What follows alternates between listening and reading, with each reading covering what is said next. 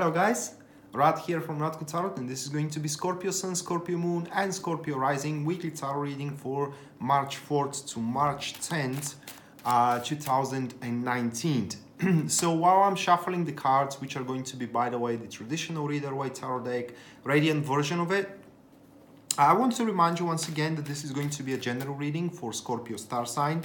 And for that reason, this reading is going to resonate in a different way and in a different level with every single different Scorpio.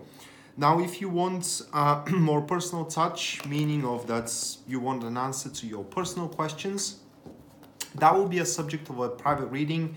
And for such, you can check out my website, which is listed down below in the description of this video. And there you can find a full list of my services as well as their pricings. Because as I said, this as a general reading, resonating in a different way with every single different Scorpio, meaning that you will have to align it to your personal situation so you can make it a little bit more personal, just like I'm doing with the few examples I'm going to give you in this video.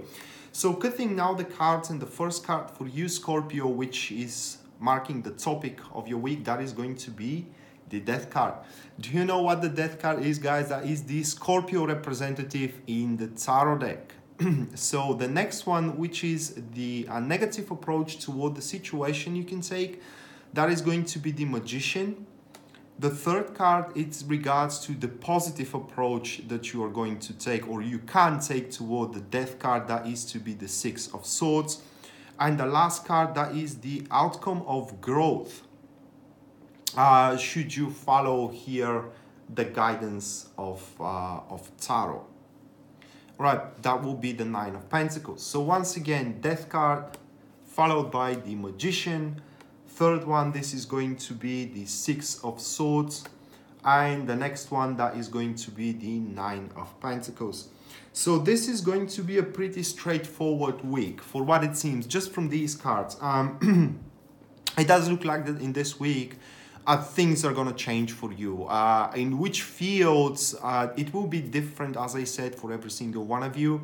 But just from the overlook of this reading, it does look like that the change is going to start happening in a bit of a disturbing fashion, in a sense of that you may start feeling a bit of insecure for the future of that field that this change is taking on.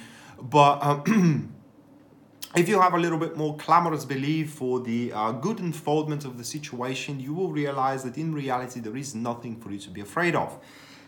That is just the overview, but going deeper into the cards, the first one, which is the topic of the week, that is the card of change, the Death card. So for those who does not know anything about tarot, death does not mean actual death. Death here in the card, we do see a scene with the fourth horseman of the apocalypse, which is the death. So what the horsemen of the horsemen of the apocalypse are signifying? They are signifying change. So war comes around, then it's the famine, then it is the pestilence, and at the end death comes around to collect who could not persevere through this process. So at its place, another life to take place. And as you can see here in the scene as well, you know, one emperor is dead, but the other one takes its place, which means that this ain't gonna be the end of the world, whatever change is to happen to you. Now, if I have to associate myself with this card, I would, it's a very petite thing for me that caused me a little bit of discomfort. Basically, my electrical shaver broke due to me shaving myself, and that's obviously a thing that died. So I have to replace it. So tomorrow I'm going to buy myself a new generation electrical shavers. So my point is that this change could take into a very petite field, but it could be as well as very big one, like changing partners into one relationship or changing jobs. The thing, my point for you, Scorpio, is that whatever throughout this week wants to walk away from you, let's say your partner into your relationship wants to walk away from you, with this card and with the next one, which is the Magician, these two are very tightly connecting to one another. They are telling you that you shouldn't try to stop them, because as I said, one thing dies or one thing is no longer present in your life, but another similar takes its place. So if it is about your relationship, let's say, and your partner wants to walk away, just let them be, let them go away, because a new one comes very, very soon, or a new relationship much more better than this one is going to take its place. But it will require a clamorous belief that this is to happen. So in other words, you shouldn't panic for where this change is to start happen. So what are the properties of these change, of that change? Usually when the death manifests, it takes away a thing that no longer serves you any favor. So if we go with the relationship example, in this relationship you are constantly fighting, there is no sexual activity anymore in there, and basically the whole time spent with one another is filled with tension and with poignancy in there. So obviously this relationship serves you and nothing serve you no longer. Therefore, it is beneficial for you to let it go right now when the death is around, because don't make mistake here, you can borrow its time, no problem with this card, because this card is rather a bit conditional, meaning of that you can definitely struggle against it. But if you do so, the fool's journey continues, which means that the next card that comes around, that is going to be the Temperance, and followed by the Devil, and followed by the Tower. And when the Tower comes around, you cannot borrow time any longer. And if you think that right now departing or separating for that thing that serves no longer favor to you, it's going to be painful, my God, wait the Tower to come around and you will feel the true pain of it. I mean, it's going to be 100 times more disturbing than it is right now. So the whole process here of the death card for throughout the week is to, how can I place it? You basically need to recognize what is good for you, okay? Or to recognize what can go for a long run. And this thing that wants to walk away from your life, either an enterprise, achievement, relationship, or a career project, you name it, simply cannot be developed any further. The death says that what is done. Furthering it will be just stressful, yielding no results whatsoever, and futile. The Temperance come around, and we do form passive enemies here. So the Temperance points that you can face the death in a very, very milder fashion if you adopt a balanced standpoint, meaning of that you should not go to the extreme. Trying to borrow time of one thing, it is truly an extreme measures. Feeling despondent and like it is the end of the world because you are, figuratively speaking, losing something seems very drastic measures, is because you kind of like lose your clamorous belief. So it's all about maintaining your clamorous belief that this thing, whatever it is walking away from your life, is going to be substituted with similar enterprise, but this time around much better, with much more room to unfold and to grow as well. Now with the Temperance, it does, how can I place it? It does point that there could be some unresolved matters in between you and that thing that wants to walk away or wants to change in your life. So even if it is a bit of a accompanied with a sense of stagnation to do so. Let's say it's about the partner that wants to walk away, but they still have things in your place and they want to come and collect them. You know, that is accompanied with stagnation. You should allow them to do so. Just for example, basically you should not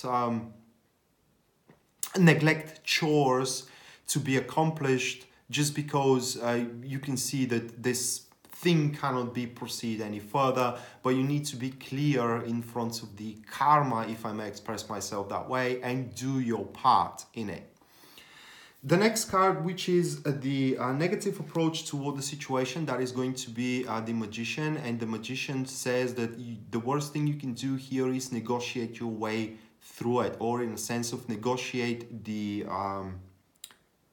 time battle of this undertaking. So If we're following the example, your partner into relationship wants to walk away, you start negotiating the rules of what if he stays or she stays around, all right? And throw all of your efforts, all of your means as well and determination into the direction, saving something that just doesn't want to be saved, okay? So in that particular sense here, the magician asks you to basically keep yourself quiet and initiative as well. Conserve your resources for the better opportunity that it is coming around, and such will at the end of the week with the Nine of Pentacles. But we're going to talk about that in a bit of in a few minutes. So the Magician as a card point that you have to be rather more, what is the word here, guys? Passive. Okay, you gotta be more passive regarding the situation. Just let it develop the way in its natural way, because when the death comes, the change is very natural for you and for your life as well. So you are to lose your job. That is the natural way that things are supposed to happen, because a better job awaits you. All right, you are to lose your relationship. That is the natural way the things to happen, because you're going to substitute it with a better relationship, and so on and so forth. Therefore, with the Magician, once again, you should restrict yourself on making actions toward conserving, borrowing time, or negotiating your way for sustainability of this enterprise, which is falling into ruin, which is changing, and which wants to basically walk away and not be part of your life any longer. Additionally to that, the Magician, it's a card pointing that, how can I place it? You should be open for many other varieties, in a sense of that, not to be biased of expectations, what is going to be the substitution of this enterprise which is changing in your life, which is basically taken away, and it is kind of like replaced with a similar one. Because I'm saying similar one in a grand scheme of things, like your old job get replaced with a new one, but this new job could involve expectations, or rather criteria that you are yet to figure out how to fill up. All right, and that will be it's not even the challenge, but that is going to be the amusing thing here, because I just want to tell you those words. They are Latin, but what the dead really says is that, well, the Latin words are like this: vita mutator non tolitor, which means life changes, it's not taken away. All right, so you gotta be open for surprises. That's the thing. And with the Three of Cups here falling into catalyst to the Magician, what we do have is active neutrals. It means that it will be best if you associate yourself with people, all right? Kind of like try to spend more time with faithful companions, friends, families as well, and so on and so forth. People which are exterior to the situation which is changing, because they are really going to expand your vision, Scorpio. And even if that thing which is changing, it kind of appears very, very poignant for you, associating yourself, cooperating with these people through the expansion of your vision, they will make you aware that that's not really the end of the world, and the life is yet to get better. I mean, the best is yet to come, because this is your case here. It's just the start of the week. It could be a little bit, poignant. And yet again, it may refer to something as meaningless as I give my example of myself. My electrical shaver broke while I was shaving myself. So that is a thing of change as well. One thing, walks away, and another is to replace it, because I'm going tomorrow, like I said, to buy myself a new one. So going for the next card here, which is the positive approach you can take toward the situation, that is the Six of Swords. So the Six of Swords represents you sitting on a threshold of an important transition, an important transformation, just like the Death card says, which means that you are gonna place it. You may not be very aware what follows up next, what is to come next. if we are following the example of relationship breaking here throughout this week, it's normal, all right? Not knowing, am I going to meet someone else? Am I going to be alone? And are we going to reconcile, and so on and so forth? But the Six of Swords, basically what it does display is that a people here are walking away from rather unfortunate times to explore new shores. What is on these new shores? No one knows, all right? So they are making a steps toward the unknown. But in the same time, they have the courage to make the necessary actions to improve their circumstances, in a sense of that walking away from a poignant enterprise, which they know to be poignant, in fact, toward an enterprise that they don't know what is going to be, but there is a chance that this enterprise is going to be it's going to be fortunate one. So basically these cards are that specific card here as the positive approach toward the situation is to embrace the change. Do not be afraid of it. Even if it is appear that it's going to be a threshold that leads you toward completely unknown direction, that direction or that's this new path that you are to take, it has much better outlook than the path that you are currently following, where the death is it strains you from it. The accompanied card, that is going to be the Ten of Swords here. So what we do have is active supporters, and it will require a rather drastic measures from your behalf and some irreversible actions, actions and irrevocable decisions of you to take, so you can provoke a new era in your life. But in a positive position, the Ten of Swords says that the transformation happening should not be fought against and should not be resisted, but it needs to be allowed to happen. By the way, the Ten of Swords falling here, it says that this transformation, especially being poignant, is gonna last for a very, very short time, like a couple of days to a week, the very, very maximum. But as you're finding yourself in the dark and in the darkest days here, should you do what is necessary, as the swords are displayed in the back of the person, because the swords are representing through basically information, analytic mind, and in this case, these irrevocable decisions to basically do what is necessary to traverse the threshold, which is causing a great deal of fear in you, then you are going to provoke a new dawn in your life. It's basically the darkest days are now over, and you can start in clear sky, if I may express myself that way. But once again, the appearance of that change that it is happening should not be a prerequisite for you Scorpios to feel bad, to feel poignant, and to feel like the world is ending and to believe in the doom and gloom. But instead, you need to have the clamorous belief that the best is yet to come, and do these how can I place it,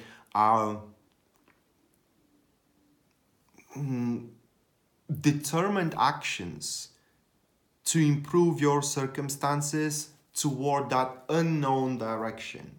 Okay, and should you do so, guys, what we do have is the Nine of Pentacles. Huge amounts of joy and content is about to infiltrate your life at the end of the week. An opportunity for big conquest. So that could be the appearance of the big fish into your private world, with a possibility of making that long-term relationship, all right?